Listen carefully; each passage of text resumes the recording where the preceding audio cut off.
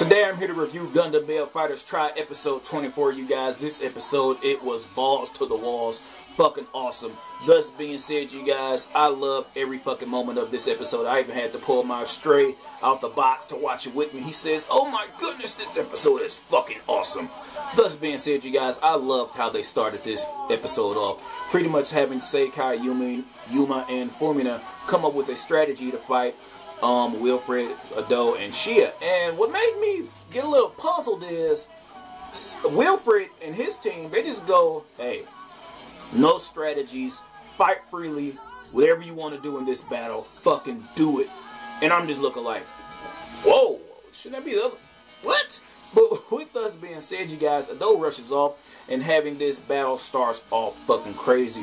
Ado and Yuma, oh my goodness, those two guys, when they fight, it is fucking magic.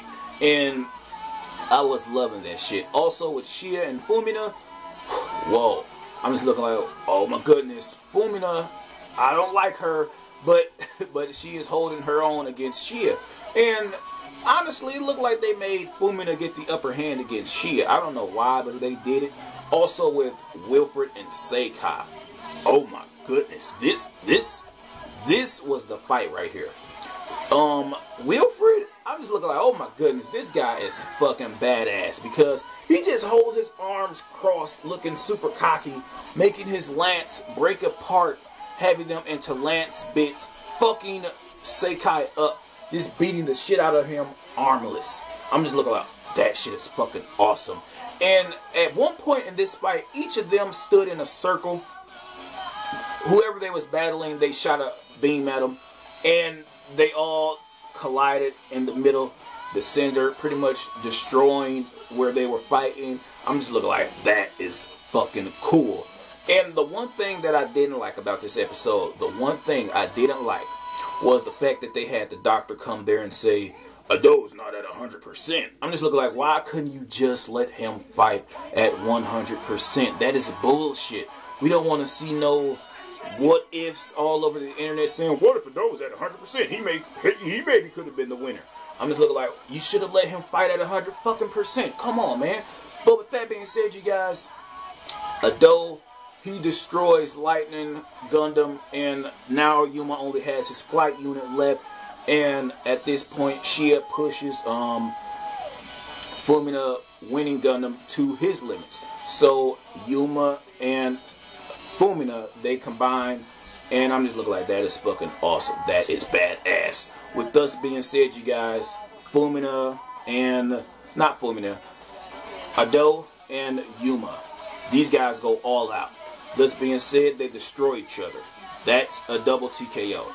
And Fumina and Shia, they were fighting, and Fumina, her Gundam just powers down. Just woo! I'm guessing it's out of particles. That shit was hilarious. And she just says, move one more time, move! And a tear just drops, and it lands on her controls. And I'm just looking like, wow, are you really going to do that shit? Thus being said, I thought that Fumina was going to beat Shia, but Shia actually pierces the winning Gundam with her spear and whatnot. And I'm just looking like, yes, she beat winning Gundam. Then I happen to wait a few seconds, and they show that she stabbed Shia's Gunpla as well. And I'm just looking like, wow, are you what? So another TKO happens in this episode. Thus being said, the only people left being able to fight is Wilfred and Seikai. And they were going all out. I'm not even going to lie. It was an even fucking match. At one point, each Seikai had the upper hand, Wilfred had the upper hand. They were both fighting back and forth, but at one point, Wilfred was about to win. You cannot say anything different. Wilfred had this battle won. The only reason why Wilfred didn't win, because the clock. Literally, no pun intended, time was on Seikai's side. And we get to see them having to start up in a 3-minute interval. They get a 3-minute break or whatnot, and I'm just looking like, wow. That battle, it was fucking crazy. And while they're having the break, Shia, she fixes Wilfred's Gunpla, and Yuma, you are fucking badass for this. He has this theory. He just says, you know what? I had a feeling this was going to happen. So he pretty much combines lightning and winning onto Tri-Bill Burning, being able to move now. So pretty much Sekai has a new fucking Gunpla now. And he's able to fight again. Thus being said, it was fucking crazy. And this fight, it was the next fight. The one-on-one Sekai versus Wilfred round 2. It was so fucking epic. You know the guy when he goes, battle start. He just goes, battle start. He just yells it super loud. Wilfred just knocks the sign out of the air.